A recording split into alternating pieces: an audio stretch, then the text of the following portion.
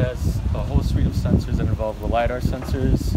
Go do this one. It's basically a laser that spins really fast, creating like a 3D point cloud of all the objects surrounding the vehicle.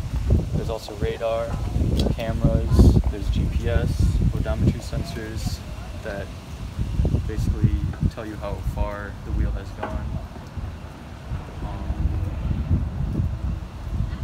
Within the vehicle, there's going to be a safety operator at all times, sitting here, driving with an Xbox controller.